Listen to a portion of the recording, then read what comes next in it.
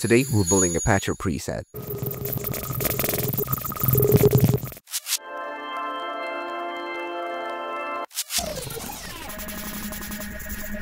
This transforms any sound into an explosion of grains. Loosely inspired by the Chase Bliss Mood guitar pedal, it lets you freeze, blur, and recontextualize your sounds. I wanted to make something that lets me stop thinking about parameters and just enjoy the sound design session. Press record in Edison, jam, play around with the settings, and sit back and listen to what's happening. Right, enough of that, time to build. The brain of the patch is emergence, a granular effect that lets you transform your input into controllable grain streams. Apart from that, we'll be using the stock delay, convolver reverb, and glitch shifter from our windows to close the effect chain. So the signal chain is pretty straightforward. We've got the input coming from FL Studio, then into emergence, delay, convolver reverb, glitch shifter, and that goes into the limiter and out to FL Studio. The only learning curve is activating and connecting the parameters from the surface control to the macro knobs. But after you get the hang of it, it's pretty straightforward. Let's start with a sound source to hear what's happening with the signal. Now let's add patchers and effects to our mixer. As you can see, the module from FL Studio is where our signal starts, and to FL Studio is the end of the signal chain. You can connect them by clicking the yellow dot and dragging it to another one to close the signal flow. Now as you connect these two modules, you start hearing your audio input.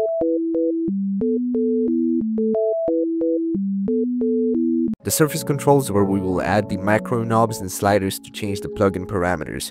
To access the surface control, you need to change the tab at the left-hand corner from map to surface. But now let's add the plugins and connect them together.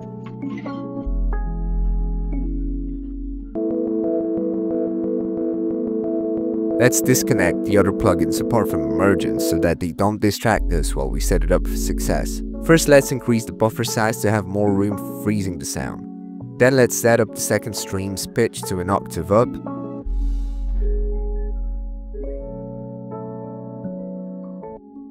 And the third to an octave down. Now head on to the surface tab and let's add some knobs, buttons, and sliders. Make sure that the wrench icon is selected if you want to add or edit your controls. We need 3 main knobs to control the buffer volume, and grain amount. Right click and select the knob. You can customize it if you want it to look pretty. I'm going with the default one for the purpose of the video. Just rename them so that you don't get lost in the process. Now let's go back to the map. As you can see now, the control surface has 3 red dots, which means that we can connect them to a parameter. You can connect it to emergence and pick the parameter you want from the list, but there's a second way which I think is more intuitive. Open up emergence, right click the parameter you want to assign to your macro, and select activate. As you can see, now we have a parameter input that we can connect to the macro. In the upper left corner, in FL Studio, you can see which parameter you're connecting to which input, and that's why it's crucial to name your macros correctly. Now let's see if it works in the surface menu. Make sure the wrench is off if you want to use the controls. Okay, so now we need to make 4 buttons, the freeze button and the grain stream activators.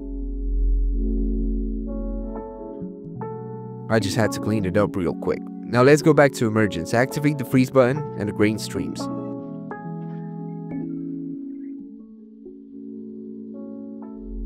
Again, connect the corresponding macros to the right parameters.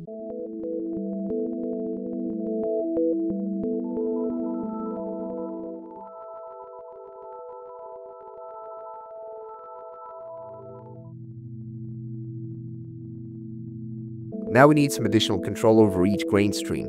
We want to be able to control the time knob, reverse probability, and the volume of each stream.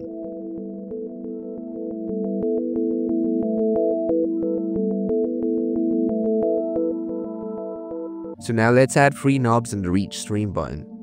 Okay, so 0 stands for standard pitch, +1 octave up, -1 for octave down. To minimize the risk of wrong patching later on, you can name them however you want. Now let's activate the time, reverse probability, and volume of each stream. And then connect them to the macros.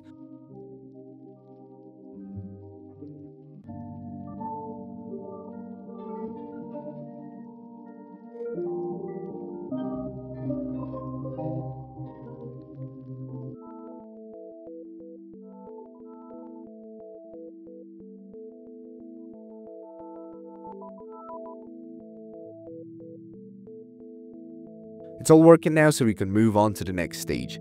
The next thing we need is a way to control the dry-wet signal of the delay and the reverb.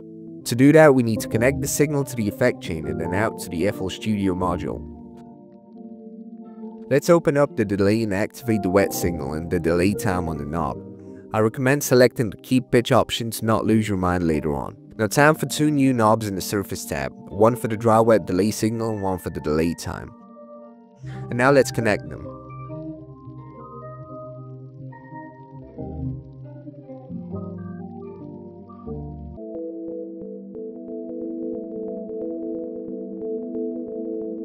Now we need to do a very similar thing with the convolver reverb, but this time we need to activate the dry and the wet signal independently. It's a good idea to be able to blend the signal depending on the level of wash we need for the sound. You know what we have to do now.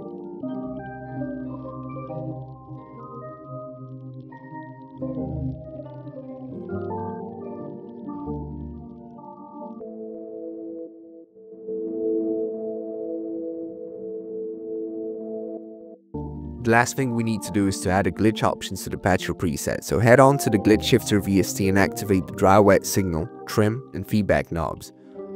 Create 3 new knobs, label them, and then let's connect them and see what happens to the sound.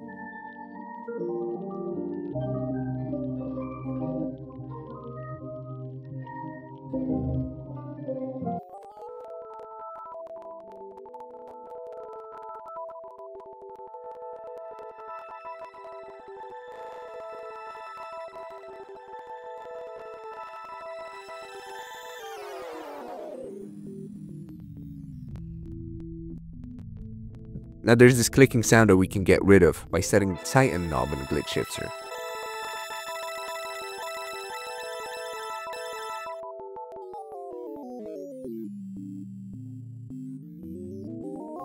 And we're good.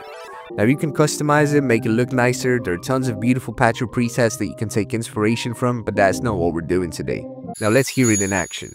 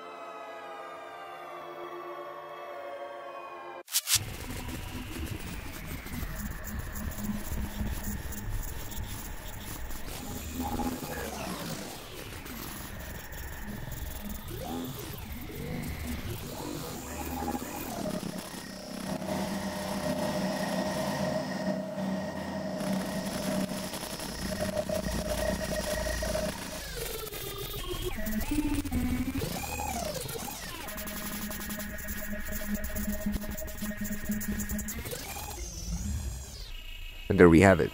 This preset is a cool starting point to explore pattern and build on top of it if your CPU allows for it. Hope you guys enjoyed it, and I'll see you in the next one.